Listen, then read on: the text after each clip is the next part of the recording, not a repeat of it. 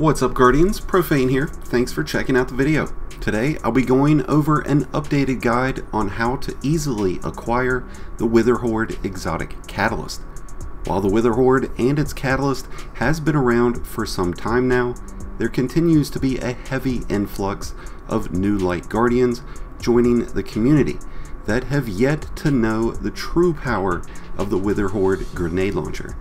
And with this catalyst being considered one of the most difficult catalysts to unlock, I've put together an easy guide for new light guardians and returning guardians to quickly and easily get the Witherhoard and its catalyst. As always, if you enjoyed today's video and find it helpful, then please be sure to help support the channel below by hitting that like button along with the subscribe button if you're new. Both are greatly appreciated. Now, first off, for those who haven't purchased the Witherhoard yet, it can be found from the exotic kiosk in the tower. If you find yourself wondering if the exotic cipher, the 125,000 glimmer, the 200 helium filaments, and the ascendant shard is all worth it to pick up this exotic grenade launcher, well, the answer is yes. 100% unequivocally yes. The Witherhoard has long been one of the best exotics in the game. Its ability to deal out massive damage over time in such a large area has found the Witherhoard being one of the go-to weapons for many raids, dungeons, and other in-game activities within Destiny. And with its catalyst providing the Witherhoard with auto-reloading features, the cost is well worth it to get this exotic grenade launcher, but be warned, the journey to acquire its catalyst can be cumbersome, time-consuming, and at times even infuriating. But I assure you, the efforts are well worth it in the end. With that being said, once you've purchased the Witherhoard, you'll have immediate access to its catalyst, which is a quest called the Bank Job. This is provided by Banshee in the tower. The first step in this quest will have you collect 50 vault keys. Vault keys are obtained at random from enemies defeated with kinetic and special grenade launchers. Heavy grenade launchers are not going to do it. While this isn't a guaranteed one-for-one drop rate, you shouldn't have to invest much time on this step. You can simply hit up the Altar of Sorrows, use the Witherhoard, and unload on the waves of Hive, and within minutes, you'll have this step complete. It's not necessary to use the Witherhoard for this step, but it will give you an opportunity to get accustomed to its weird aiming and lobbing, along with its unique bounce mechanics. The next step of the Bank Job quest will likely be the most stressful for you to complete, and is likely where some of you might be stuck at. This step requires you to defeat 100 guardians. This can be done through any Crucible playlist activity and in Gambit through invader kills. You also have to get 200 multi-kills with a grenade launcher and obtain 300 filthy lucre, or lucre. I'm not quite sure the pronunciation of that one. Now, first off, filthy lucre, it just sounds filthy, are obtained through completing playlist activities. The more difficult the activity, the more progress earned, making trials matches and nightfalls the most lucrative activities to farm for this. For most guardians, nightfalls will be the best means, as you can easily speedrun through many of the mid-level nightfalls within just a couple of minutes. The 200 multi-kills are not exclusive to guardians, so if you're using Witherhoard or another grenade launcher while completing nightfalls, you're surely going to complete the 200 multi-kills in the process. The important thing here is that you need the grenade launchers to provide the final blow. You won't get progress on this or any other segment of this step for assisted kills with grenade launchers. This means you need to go into your gunfight situations with finishing blows being made with your grenade launcher, not the other equipped weapons. This becomes most impactful in PvP matches, as many guardians are prone to using their primary weapons as the one to make the killing blows. when it's actually the grenade launcher that you're going to need to make the final blow here. And it's because of this that in a lot of situations, the Witherhoard will not be the ideal grenade launcher to defeat 100 Guardians with. At this point in Destiny, most Guardians have learned to steer clear of Witherhoard blights. With that being said, there are 2 grenade launchers that I highly encourage using to have far more success at getting those 100 grenade launcher Guardian kills. First up, the Dead Messenger. This exotic grenade launcher is rewarded through the Vox Obscura mission and is by far the strongest grenade launcher currently in the sandbox.